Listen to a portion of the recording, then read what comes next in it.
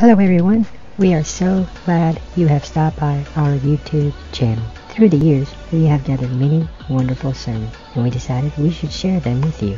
If you enjoy, we ask you would like, comment, and subscribe. Please leave a comment telling us what your favorite part of the sermon is. Also, since some of the recordings are from cassette tape, we do not have all the information.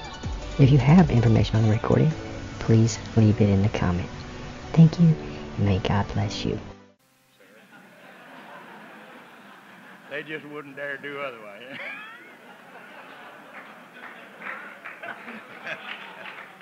All right. That's faith. You got a lot of faith. It's very difficult for such a broad outlay of what is necessary to know about some of the things involved in human dealing. It's no use for me to try to build up any kind of something here that would be artificial. We have, that's one of our main thinking in a way. We have a lot of groanings on the field. We hear it.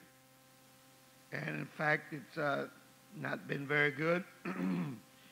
In behalf of the young ministers going around, they will talk to me, and they have their complaints.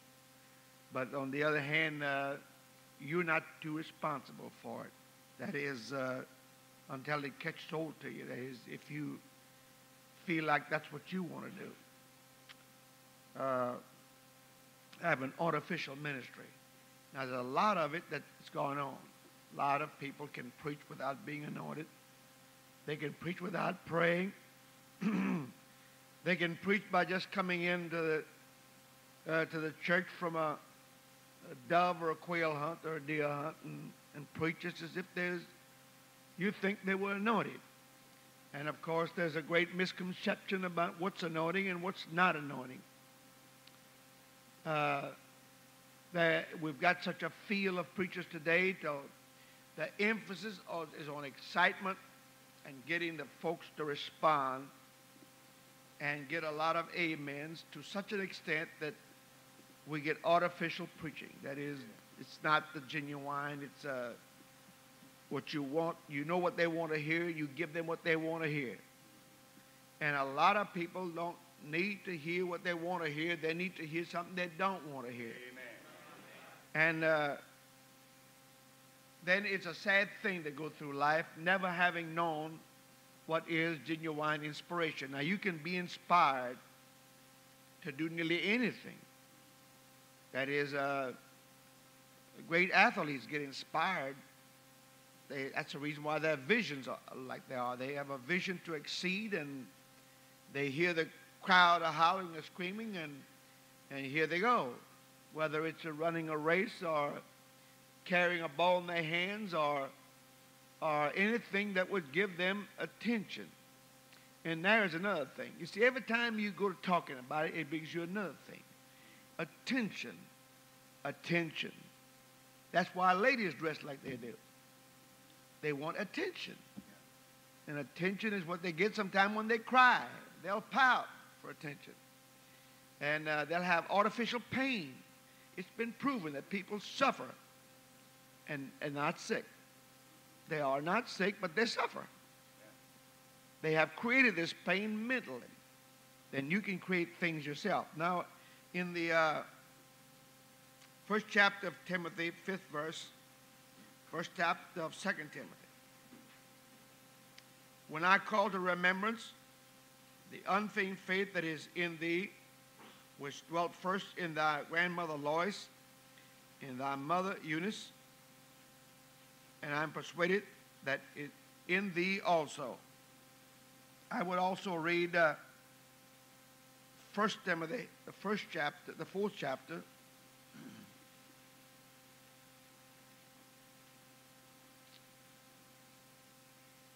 and the 12th verse. 1 Timothy 4 and 12. Let no man despise thy youth, but be thou an example of the believers in word, in conversation, in charity, in spirit, in faith, and in purity. May the Lord bless you. If I get to it, I'll have Brother Holly read me a scripture or two. You may be seated. Lord bless you.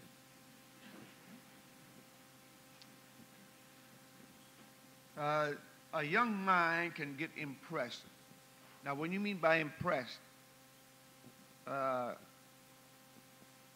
was making my wife mixed up some waffle mix, and somebody gave us a waffle iron for Christmas, and I had never baked one in that thing, and that is, I can remember many years ago I did. And then when I got through with it, it was all right, just what I wanted. But the thing was impressed. It was impressed with a mold. It didn't come out of there flat. It came out with impressions. If I'd have made a pancake, it wouldn't have no impressions. It would have just been poured out there. It would have come out just as it rolled out. And there's a difference in a pancake and a waffle. A pancake has no impressions. That is, nothing has impressions influence on it. But when my wife took what I didn't eat out of that same pancake, she put it back in the iron. She had to find where it fit. And so she did. She found the spot and the location, stuck it back in there, and reheated the thing. That don't make a difference for her. But I was watching that, and I thought about the impression that a grandmother left on her daughter left on her son. And the line in which Apostle Paul liked about it. I liked that. He liked that kind of an impression. Sometimes some things come about through an accident that'll make a preacher or make a great man. Now, let me give you just one story. When Randolph Churchill was rich, and he had his great manor out there, out of London someplace, and his young boy, Winston, was more or less a sort of a prince. They were very, very wealthy, and they had a stable man, a man that his job was to clean out stables. And he had a son, and of course this man's name was Fleming. And one day he looked out there, and the boy looked out there, and Winston had somehow or another had an accident in the pool and was drowning. And the young man stepped outside right away, and immediately he reflected on what he's supposed to do. And he jumped in with what mind he had thinking about him right quick. It had to be quick, right. And he brought the boy out and pumped air back into him, and he lived. Well, then Mr. Fleming came along and hunted up the young man, and Mr. Churchill, and he said, I want to do something great for you folks. You've saved my boy. I've got to do something. And Mr. Fleming said, no. He did what he was supposed to do. He wasn't supposed to do anything else but that one thing, and if he did what he was supposed to do, that's what anybody is supposed to do, so there's no rewards for that. Well, he's nothing but a stable boy. Now, so be it. What would you do if you saw my son down there? He did what he was supposed to do. Well, Mr. Randolph Churchill decided that if the old man wouldn't accept anything and he couldn't set him up in a nice, beautiful house and give him a trust fund, why, he set up a trust fund for his boy, the young man in his teens that saved his son, for him to have an education. Now that he says he can't refuse, and you must let him have it. Of course, The old man could do nothing about it. So when young Fleming became of age, he took the scholarship and the trust fund, and all the money came in for it while he got an education. And he went in the medical field. And he practiced exactly what he had practiced that day at the pool. And the day came when he became an outstanding research man. And one day, Winston Churchill was sick again. Awful sick. And he was a married man and in politics and been an admiral and all of that, and was high in the office of the world. And somebody told him that there was a young man in northern Scotland that had invented a new medicine, and that it would be a good thing to try it. So anything to save his life. They rushed over there and got it, brought it back, and they brought the doctor with them, and he gave them a shot, and he recovered. And he looked in the face of that doctor and he said, Arthur Fleming, you have saved my life twice. But the first time he saved it as a stable boy. The second time, he saved it as a research man in medicine. He was the inventor of the medicine called penicillin. And I happen to have seen the place where he invented it. And you can see pretty well that though you may be, in a way, a stable boy, catch on to what you can, for everything you can, meticulously you can, and become what you're supposed to be. Now, if you're going to be an artificial preacher, there's a lot of them out there. And if you want to add to the number, help yourself. They are succeeding. Yes, sir, they're succeeding in making money. And if it's driving a big car you've got your mind on, why, forget about prayer meeting. Just make your grades. If you can, have your mind on that. You get your mind on it. That's your goal. But then, of course, that's not the idea that Apostle Paul was talking about here. The impression that we must get in our mind is, how can we turn this world around? Or how can we turn our part of the world around? And now, some of the most lost people are not nuts. They pretty well look at you and they pretty well size you up. By the time you say 3 words, they can pretty well figure you out. Now, there isn't any wrong in you having what you might want to have a response of genuine appreciation from people. But if your goal is for yourself and not for a soul, if you want a soul, you want him because he means something to me in my pocketbook. It's not a soul you're after. You're after what that soul's got. Apostle Paul said, I'm not after yours, but you. And I would think about how Apostle Paul worded that so very well. He said, you never can raise up and say that I'm responsible, that you're responsible for me. Before I'd ever let you put that on me, I work with my own hands. But he didn't forget what he was after all the way through. It was to turn the hearts of men around. Now, you've got to make an impression. They say the first impression is a lasting impression. If it is a lasting impression, then somebody today's got that marks on you. Somebody, somewhere, you've heard them and you saw them. They put a brand on you. And you've got that impression right now. Whether you are going to live throughout your life that way, well, it's all up to you. You could throw that impression off and take the right impression. Maybe you don't have Calvary's meaning all the way through. Millions and millions of people have forgot about what it means to be a Christian. But they call themselves Christian. They drink and they cuss, but they call it children. They're Christians. But that's not what we want to be. And of course, now we get into the close part of pastoring or evangelist. Now this we must remember,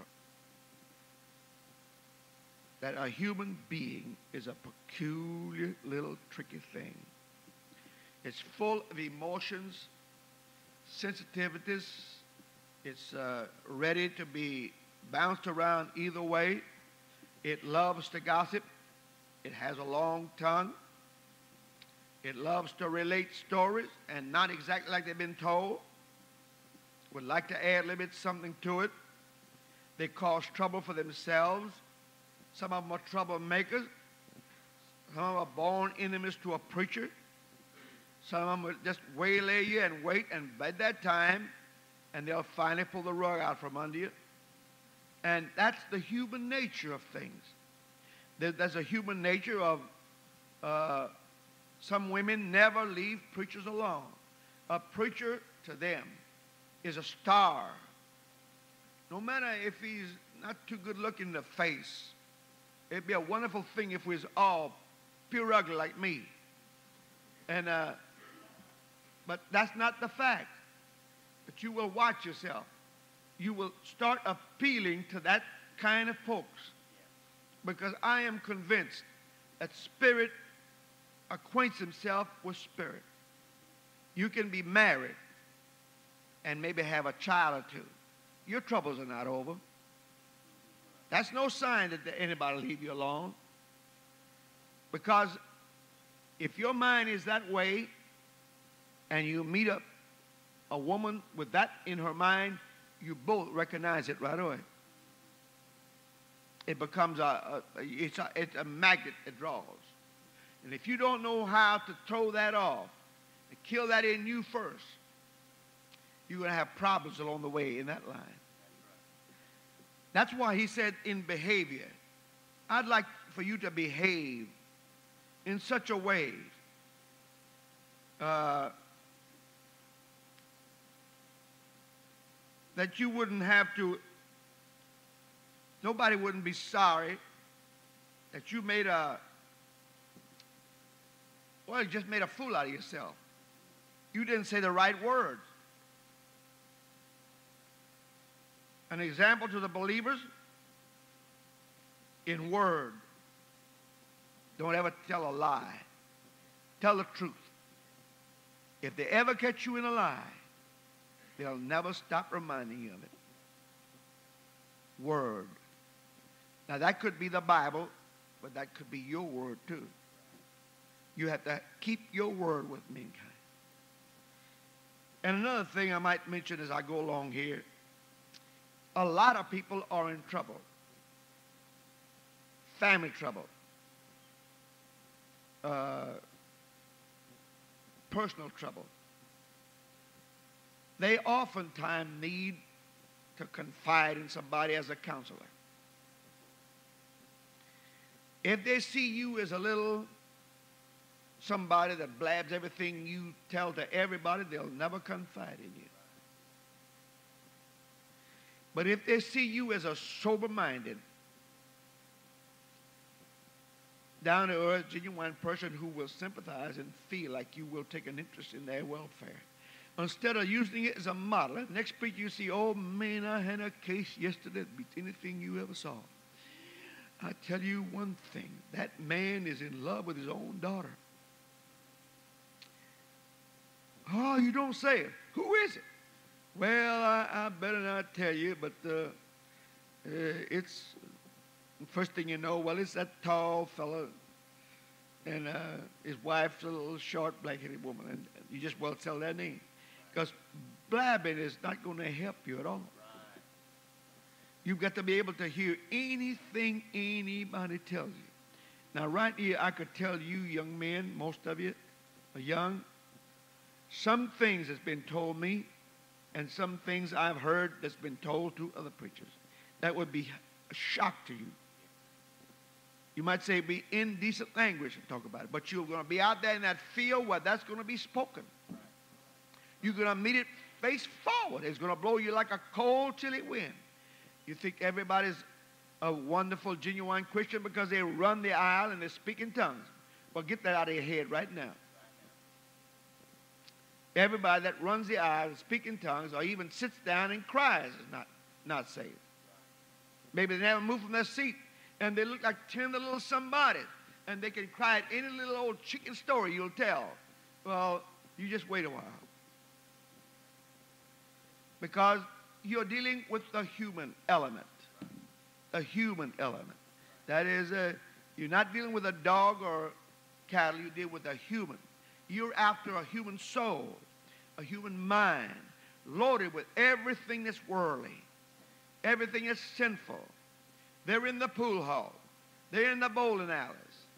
They're everywhere doing what they want to free of charge. And you're inviting them to leave all that and die to it and come to God and forget it. You better know what you're doing. Better know what you've got. You have to have a personal testimony. A great personal testimony to convince you that you are right with God. You can't always tell people your own story because they're tired hearing about you. In conversation,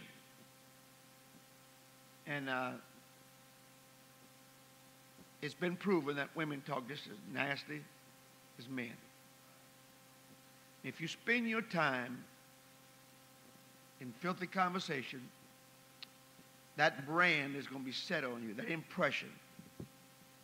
And the rest of your life, you're going to be a storyteller. A man that likes a big laugh. A man that likes the frivolous part of life. And you have no impression on people. Then when folks will be sitting there watching you, can I tell him my problem? Can that girl tell you that she's pregnant and she's not married? What would you do with that kind of a story? Can that boy come and tell you, I'm in trouble with myself, I have personal problems, I don't know what to do with myself? And then you listen to it, and how can you help that man? The first impression you get should be from a man that knows how to give you advice, to impress the mind. That's a solid preacher. There are a lot of shipwreck ministers. A lot of people get discouraged the first year or two on the field. It takes 8 or 10 years to develop a man out there in that raw field as to a preacher. But there's a shortcut, and some folks have taken it, and that's the cut of artificial preaching. And now let me make just one illustration. We watch, as we've been through the rope ourselves and still ignorant about a lot of things, but heard a lot of stories in this life about the various elements of things and what's God and what's not God. Because that question will come. Now, is that of God or is not of God? People say, God told me. Well, I'm sorry, but I doubt it. Because I know a church came over one time and 28 preachers wrote me a letter and called me on the phone and told me that God had laid that church on their heart. Well, about 27 had to be lying.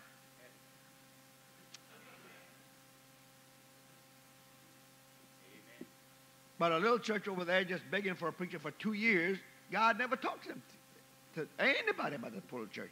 Just let that little church go on to perdition. But he will call you for this big one because it's got a lot of money in it. And I'll be among the big shots of preachers. I'll be able to walk in with a new suit every time I go to church. I can dress up every 2 hours. Yeah. I'll be there. Now, is that what you want? Is that what you want? That impression on you. And we were watching from the balcony at our Anaheim and listening, joining in, enjoying it. They brought a young lady up to the podium and asked her to sing. And to me, she sang a beautiful song. And it did me a lot of good. And I don't believe that it was artificial. I believe I could read the reality of it all. And I said to myself, now that's wonderful.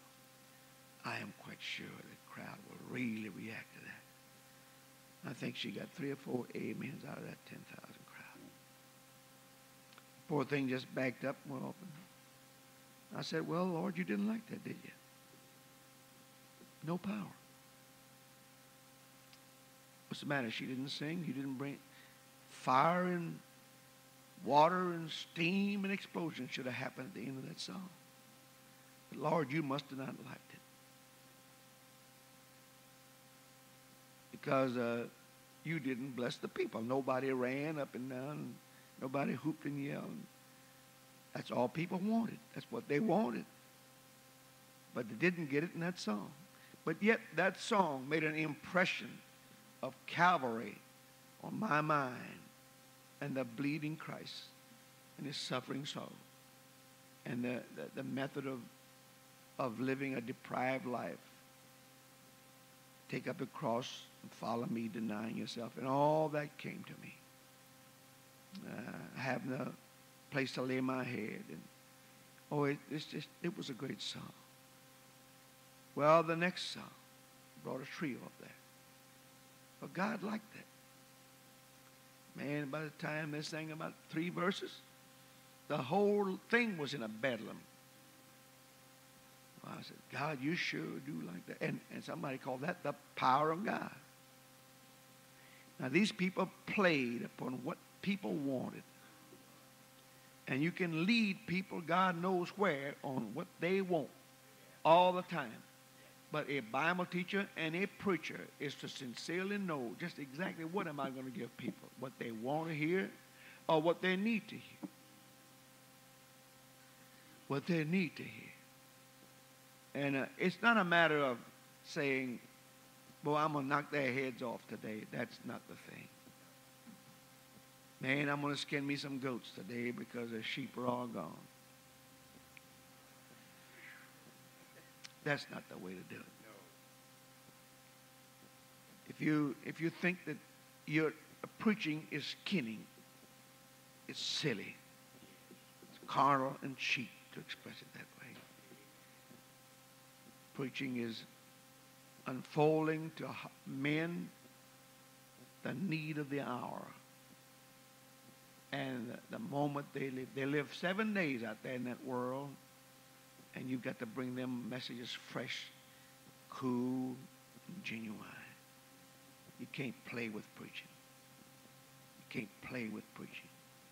Every minute that you live, you should not only earn, but you should earn the honor and respect of every man, woman, and child in that whole congregation. You're not going to buy it. But if you're going to give them, people would say, Brother Guidroz, that young preacher that wants this church over there. You know, I've handled things a long time. Does his wife play the accordion? She play the piano? How many children do they have? What kind of children are they? Well, what about this fella? Is he a sort of a money lover or... Well, you know, they can ask you some very embarrassing questions sometimes because people are getting to where they qualify people closer and closer and closer. Then we say that every man ought to just go and marry himself a woman, and before he proposes to her, he's got to better ask her, now listen, I'll marry you if you could play the accordion. If you could play the piano, you'd be just what I want. I know that I'm in love with you, and I really do love you, but I'm sorry. I got to look for me a piano player. And you may get yourself a chicken hawk, too. Amen. Because that's not the answer to everything. The Bible didn't say anything about playing the piano in this thing. Didn't say a thing about playing the accordion. Didn't say a thing about a big corsage. He didn't say a thing about a good-looking woman. The Word of God. Now, I might tell you this. If you aim to be a soul reacher, go out there and impress people about their God. You don't need any other instrument. You're going to set that church on fire in your reality of preaching. I know that you're not going to believe what I'm saying. I know that you're going to see what's going on, and you know what the modern crowd wants, but we're living in a counterculture age. The whole world is turning into a different kind of a culture. It's very simple to talk about children born out of wedlock. What is wedlock? The marriage license is soon going to be thrown out of the window. And you have shacking up, and you've got the beetle time, and you have the moment of it's even crept into our clothes. Now, I picked this suit of clothes up in Little Rock. I got it cheap. And the reason why that stitch is up there, because there were some hippies one day that liked blue jeans, and they got that blue jean stitch. So I am part of that culture. You see how it plans on to you? Your hair, the styling of your hair is a part of that culture. And it's a turning us, whether we want to or not. It's a changing us. The world don't care very much. The floppy way of life. The leisure way of life. The leisure suit was born out of that. Which I'm not against it. Don't have one, wished I had sometime. But on the hand, where was it born?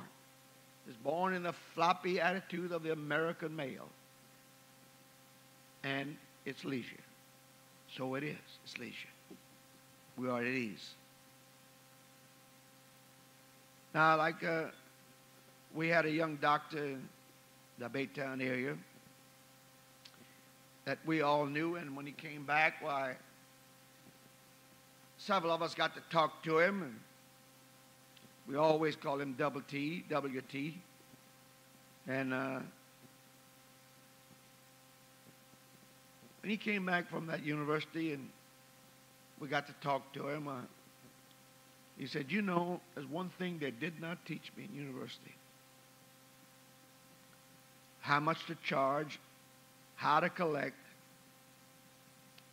and what to do with my money. They didn't say a thing about money.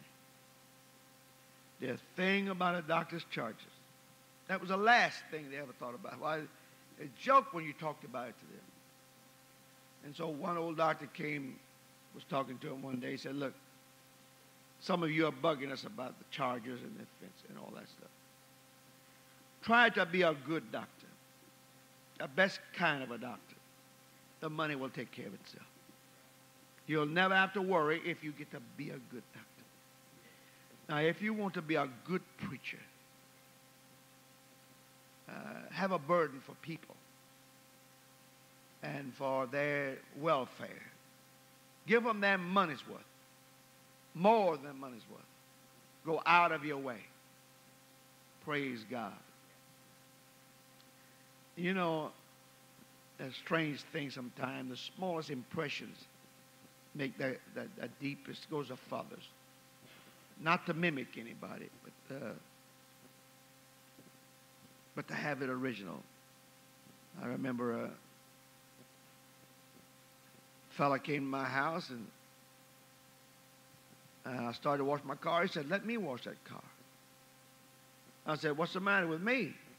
And he said, Brother Guidroz, you just don't need to wash that car. So I'm much younger than you are. Says, let me have that rag. I said, you better put on some other clothes.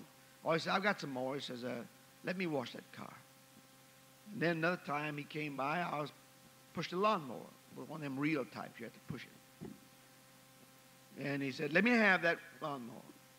And when I got through, brother, he had that whole thing trimmed and fixed up. And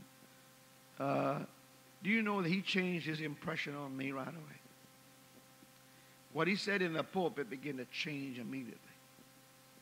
And I began to say that young man is sincere. And one day I was carrying my briefcase, and he said, let me have that briefcase. I think I said, it's real with him. It's not something he's going to put on. It's real. And he picked it up, and so later on I told him after the years going by, I said, you have no idea how tired I was that day. And that for somebody to stop by and say, I'll pick up Brother Guidroz's briefcase and put it in the car. It made a great impression on me because nobody else thought about it, but you did. And I want to tell you, I still remember it. He said, I don't. I forgot it. It's just my nature. And you can put a nature feeling in your mind that you're not just down there to eat fried chicken, sleep till 11 o'clock in the morning, and get around and loaf around the barbershop. You are a preacher. You are a preacher. An impression. The impression that people leaves on another can make a great difference in their future. Push me down, dear God, push me down to where I can become a person with a good image. And a preaching, not only the preaching ability. You know, in this college, you learn so many things to learn. And I can recall when we first moved in here, and the way that we had to feed them. And the dining room was a poor, pitiful excuse for a dining room. And the chapel was a little bitty old, something over that way you're eating now. It wasn't big enough for all anything. And we just looked at this from the finally the chapel right there. And you could see this empty space of ground. And I began to think in my own mind, why are these children having to stand up? And why can't we have a chapel? And before we knew it, that thought materialized into a dedication of this building. It's altogether the thinking about something. Maybe I never thought about that. Did you ever hear it said, I never thought about that? Well, that's the truth, because some folks have no new ideas. Then there's a comparative thing. You say, oh, I'll tell you, Brother so-and-so was here, and when we took it, there was only 46 in Sunday school. Here we're running 200. Why don't you just forget about that? Because it's the easiest thing in the world to justify yourself and to brag about yourself. And you want to brag about yourself. And the Bible's against that. But projecting on a great achievement in your own mind, well, some of these days you'll find out what happened to one preacher can happen to you. And it's just as well for us to tell it to you right now. The human family, when it gets together against you, you've got a battle on your hand. When they get together for you, you can coast along pretty long ways. But you can certainly do something to antagonize them. I heard Brother Pugh tell me when he was pastor of the church where some of my kinfolks are there in First Church in Port Arthur. And we were working at the campground and we were discussing various things. And he said, you know, Brother Guidroz, I could have those people battling each other in just a few minutes. I know exactly who to touch. There's about 3 particular people in that church that's connected to the, I guess 60% of the church. And I could change the piano player, I could change the song leader, and I could change the Sunday school superintendent, and I've got a war in my hand. Well, why have a war? Why not pray around the war? Why not handle it a different way than have a war? Can you do that? You certainly can. You don't have to confront people to agitate them. You say, well, that's a one-man show in that church. All right, let's agree it is a one-man show. But are you going to take a thing like that and say, well, I'm whipped before I walk in? Hold it just a minute. Why don't you bid your time? Why don't you wait and make friends? Make the man believe he is a one-man show. until you get an influence as a pastor should. And after you have an influence, a pastor should. It eventually blend. After a while, easily, this man is, well, he's there, but he's not there. His image is not there anymore. But if you walk in there and just pull that Sunday school book out of his hand and tell him that he's not this and not that, and do it right away, you'll be out pretty soon. It won't be long till you'll be gone. Oh, how easy you got to work with a human family. It's a tricky piece of machinery. And there are those who envy another one. I want to be like Brother so-and-so. Man, as soon as he hits the pulpit, he gets on his high wheels and he's gone. May I ask you, is screaming the only way to preach? Is running the only way to get anointed?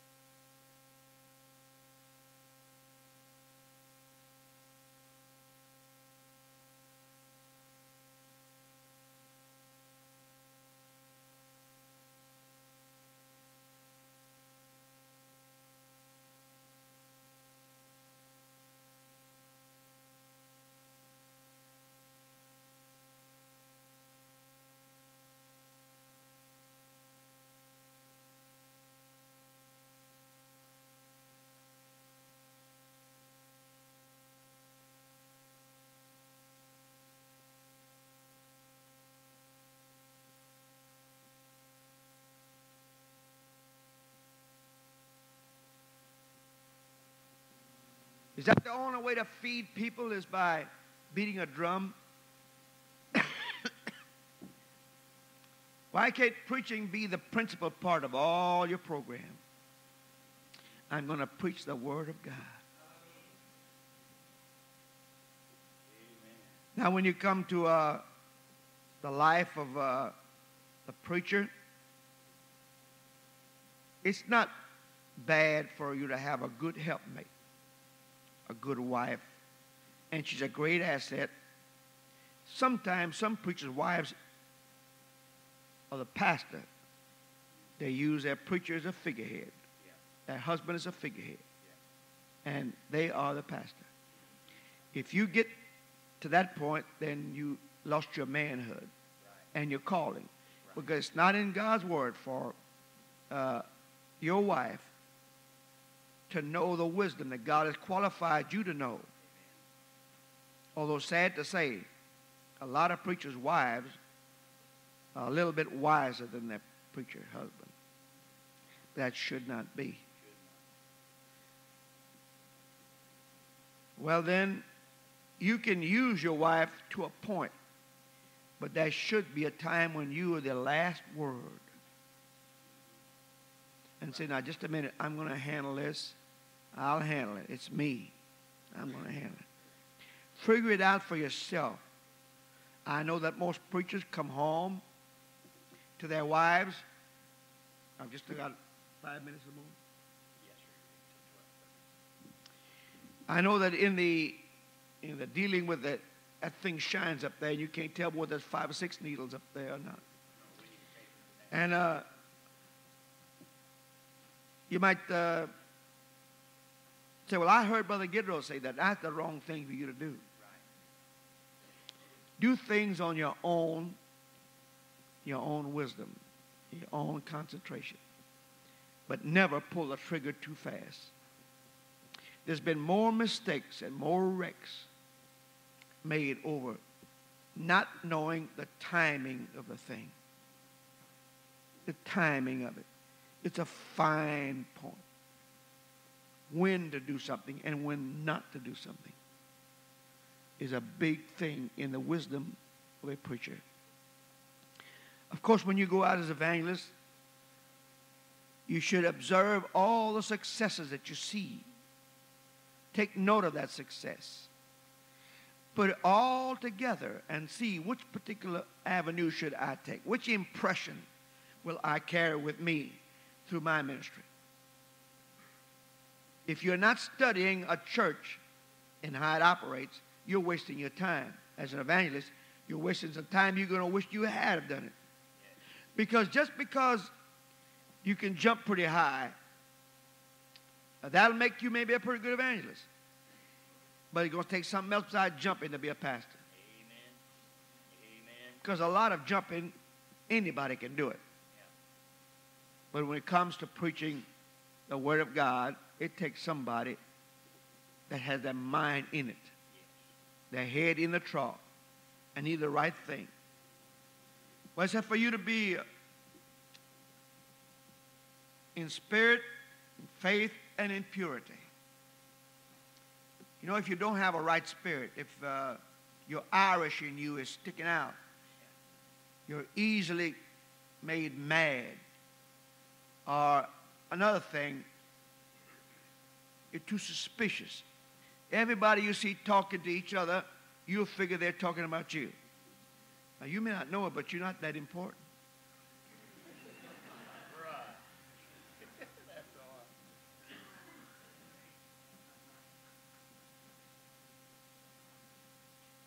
The Bible says a person that can control his spirit is greater than he that can take a city. But the spirit within you, like the spirit for lusting for money, God didn't call you to be rich. I don't care how many rich preachers you see, it's wrong. We're not to make a luscious earthly living over the fact that there's some lost people out there. He gave his all for the lost. It's not wrong for you to have the money to feed your family. It's not wrong for you to have a few suits of clothes, maybe 3 or 4 or 5. It's not wrong for you to have a good automobile and maybe a second one for your car. But Apostle Paul said, having food and raiment, be contented. Be happy over it. We're living over it. But you see, the day we're living in right now, people resent you talking about the poor days. They like to hear about it in an amusing way. Amuse you. But we thought nothing of it nowadays. My wife asked me this other day, said, did you ever think that we'd have a house to live in like we have today? We have just a small house, 1,600 feet, and of living space. But we've got a house, and we thank God for it. When the wind blows and it's cold, why, I love to get on my knees and say, God, I thank you because there's not a roof up there leaking. Because in our day, we had to move the beds when it rained in a parsonage. And nowadays, the furniture in the parsonage was so full of bed bugs, you almost had to burn the furniture. It's facts. But now that makes you thank God for a roof. But nowadays, who thinks about thanking God for a roof? Why, you can get a roof, but you don't know how to appreciate a roof unless you haven't had one. Then who knows how many of you thank God because of a loaf of bread. Maybe you'll gripe because, honey, didn't you get some bread today? You know good enough we've been out of bread for 2 days now, and you didn't get a yank, and you got money in your pocket surplus that you can drive up there to a little grocery store and get you a loaf of bread. But brother, how would you like to live in a place where for 2 days you didn't have any bread at all? And you couldn't go and get any. Therefore, you see, the day you live in, you don't know how to appreciate bread. But to appreciate bread is a great thing. So you thank God for the good sheets that don't have a bunch of patches on it, and they tear at the least touch them. You thank God for the good pillows. You thank God that you're not sleeping on a cotton pile like you used to when you was an evangelist. You thank God because you got a good modern bathroom and you don't have an outhouse out there. Because you see, maybe you've never lived any other way but what you've lived right now. You don't know how to appreciate a good bathroom. A good bathroom. And that makes us all arrogant. I deserved all this. Well, somebody set up a long time to invent a light bulb. A long time. And waited and waited and waited and waited. The man was 72 hours without sleep and just drank a cup of coffee or two and a little piece of bread. But he was so close that he wouldn't go to bed. What was it all about? Creating and making something that was never made before. The light bulb. And nowadays, you go to the house, you go to the store and buy 8 or 10 of them, and you screw them in a plug, and the electricity comes. You don't know how to appreciate a light bulb. How would you like to carry a candle around the place? Did you ever bring a kerosene lamp and maybe leave everybody else in darkness, but you take the only light there was and go to your bedroom, and then you come back with it and say, well, thank God there's light here now. Maybe only one light. No, you don't know how to appreciate it. So every dime that comes to you, every nickel that comes to you, is something you ought to pray over and say, thank God for this check. Thank God for this money. Thank God for this money. Thank God because I can pay my car note. But then if you keep on saying, God, give me a car, God, give me a car, you go buy one $225 notes, and all you ever do is be burdened about your car note. And as soon as you pray for God to pay it off, you buy another. And then you got to start praying, and all you're doing is bothering God for car notes the rest of your life. Your burden is for a car note. Because you just can't live. That big shot preacher over there won't recognize me as a successful preacher unless I drive up there with a 300 horsepower Mammoth. And is that the kind of a preacher you want to be? Impress them with an automobile. Impress them with a new necktie. Brother, if you just dressed in just khakis and you got the message of Almighty God, there's going to be some human being somewhere is going to want to hear it. They're going to want to hear what you have to say because it's from the bottom of your heart and it was dug out from your knees, and you know good and well that God gave it to you. And you're going to, somebody's going to want you. Don't forget that. You say, well, nobody wants me unless I got a great big car. That's the wrong thing, friend. That's a wrong impression.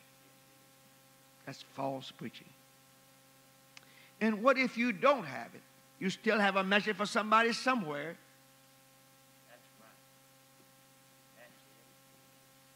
Well, the Bible said John the Baptist was clothed with camel's hair. And he ate locusts and he ate wild honey. Suppose your dinner today would be locusts and wild honey. And you'd tell the cooks and say, is this all you got? Well, that's what John the Baptist ate every day. Well, I'm not John the Baptist because I can go over there and get me a hamburger right quick. That's true. But why did the Bible let you know that that man lived that way? Because that man lived for God and was not dependent on anybody. And he was preaching his gospel by living on the natural things of the world. The honey come from the trees, and the locust was everywhere. And that's what he had. He wasn't trying to pay a house note or a car note or buy his 11th suit. Nah, it didn't make no difference. Why did it say that about him? Because God wanted that impression to be made on you that money doesn't rule you. Don't worry about money. Worry about preaching. Worry about a soul. How can I key in on the mentality and the mind of a human being, not to be impressed with me, but I do have a good argument. I've got a genuine faith in that argument. I've got a constructive doctrine. I've got to give my mind to that. I've got to have a good word, a good conversation. I have to have good impression. When I have a good impression, I can turn a heart around. I believe I can. But if you only wait to tell sob stories to save people, they'll have to be fed sob stories the rest of their life. How grandma died and how grandpa went to the well and brought the cold water and all that sob stuff, you know. You don't find it in this book. You know that if you want to fill in between, you would fill in millions of hours of torment, and a modern day composer or a writer could write you up a story by using some personality, some fictitious idea. But the fiction wouldn't be far from fact, because there's a whole lot unwritten here that was lived there, and that living touched God. Now, let me phase this out. As you read the Word of God, you'll come up on some exciting stories. And, of course, David and Goliath, and how he whipped the giant, is always a good favorite. And Miriam, as she beat the tambourine, that's a wonderful thing. And the day of Pentecost, and everybody doing what they did, you know, and we are Pentecostal-minded folks, and we think, well, that's the berries. Well, but then could you think about that Paul and Silas got into a jail after being whipped and flogged. And I wished I could say that when Apostle Paul said, I bear in my body the marks of the Lord Jesus Christ. That's the greatest credentials in the world. But there's nobody want to beat you up nowadays. They're not afraid of us. Pentecostal folks they're anemic enough to where Baptist folks are not afraid. Methodist folks are not afraid. In my day, they was afraid we're going to take everybody. And that's one reason why they persecute us. But when they went down there, why did God ever permit that jail to be shaken? Now, don't forget it. Preaching it is one thing. But having it to happen to you and not even knowing it was going to happen to you. You'd have a text the rest of your life. And everywhere Paul would say, well, I want to tell everybody here, when I was in Ephesus, I was put in a jailhouse, and bless God, hallelujah, amen, praise the Lord, glory, glory to God, praise God, amen, hallelujah. We went way down there in the bottom cell, praise God, amen, hallelujah, praise the Lord, amen, praise God, amen, hallelujah.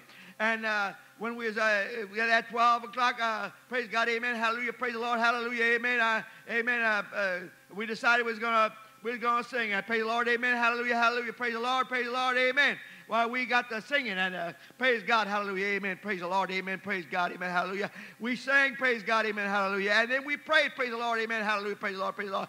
And all at once you start jumping about 6 feet in the air and say, all at once, while that they'll begin to shake, praise God, amen, hallelujah, praise the Lord, amen, praise God, hallelujah, amen. Praise the Lord, amen, hallelujah, praise the Lord, amen, hallelujah, praise the Lord, amen, hallelujah. Amen, glory to God. Oh, then your wife that night said, brother, honey, you sure were anointed to preach tonight. Yeah. All right. Now, if you call that anointing. Now, later on, after this particular group sang, and they said the power fell down. I was talking to 2 or 3 members of the general board and some others still sitting there. They were wondering about that, talking about it. So I looked at Brother Greer and I said, well, wait a minute, Brother Greer. And the others. I said, God is very particular nowadays. What's that? I said, well, you've got to sing to him a certain way. You've got to practice a long time how to handle that guitar. And you got to practice a long time how to squeeze that accordion. And you better know your P's and Q's about them notes and how to act and how to come on with it. And after a while, God's particular about that. And he won't fall down when it's fellas like, just get up there and just preach the solid word of God. God just won't bring his power down. He's just particular about things like that. And then I said, he was interested in those other people. Those 3 people got up there and sang, and the Lord loved their singing, and the Lord brought down his power. I said, now listen, Guidroz, you know good and well you're just a pulling our leg about that thing. I said, well, isn't that the way it looks? I said, it may be sad to admit it, and you may not want to admit it, but that's the impression that the modern day people have. They've got to be lifted up from their seat in excitement.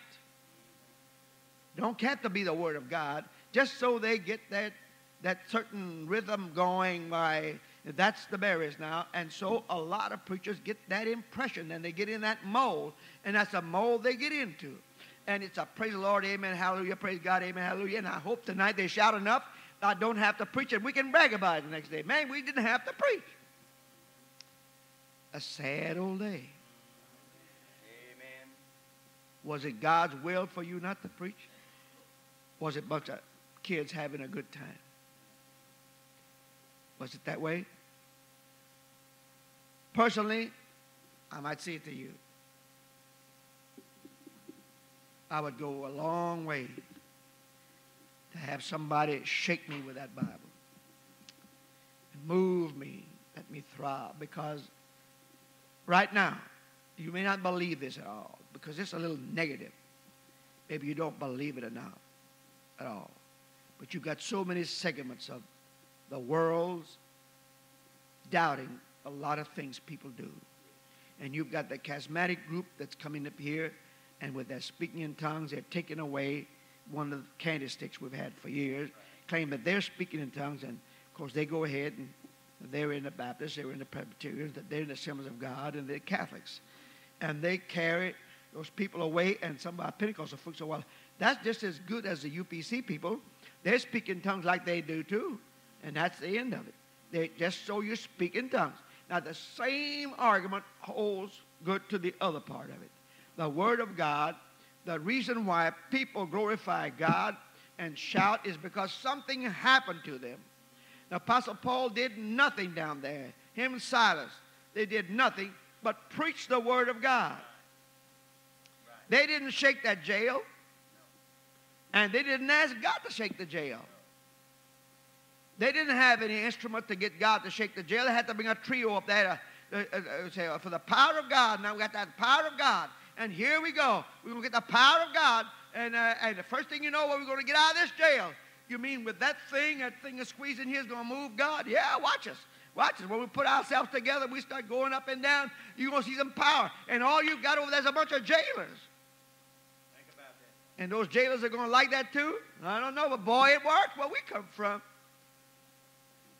And when you're through, the jailhouse is still locked and the building's still there, and you're going home, your head tucked. You didn't have the power of God. Yours was artificial. But those men sang by themselves, and they prayed by themselves. They weren't sorry. They didn't feel sorry. They wasn't asking for the jailhouse to come to pieces. They just sang and praised God. That's all they did. The power fell and shook that jail. What made the power fall and shake that jail? It was a genuineness of their attitude toward God. God has his heavens loaded with power that's superpower to drive away sickness, diseases, troubles, and problems, and settle many of the problems of the world today. But you're not going to make God jump just because you can sing good. Now, I think there ought to be about 15 minutes singing to an hour and a half preaching. That's the best way it is. And maybe don't sing at all. Because I believe the early church, the most of what they did, they preached. They disposed of the things that they had to say about God. Now, we got to be instruments of the Lord. I want to be. Now, the man sitting next to you may have a different idea that you've got. And vice versa, all the way down the line. Some of you are going to hit the trail after a while, and you say, well, I've already tried this And we're working to find, all right, the stamp is on you. The brand is on you. Do it as you will. Be a good Bible student. Get a thorough understanding of the Word of God. Preach the facts of the life of people as you know people. You must not only know the Word of God, but you have to know the thing that the Word of God is applied to, and that's people. You have to know them. You know their reaction. What makes them mad? What makes them glad? What makes them happy? What makes them sad? What makes them sorry? What makes them want to destroy? What makes them not love? What makes them hate? What makes them lust? What makes them desire the affairs of this life? You have to know all of that, and that's your battlefield. It's a human life.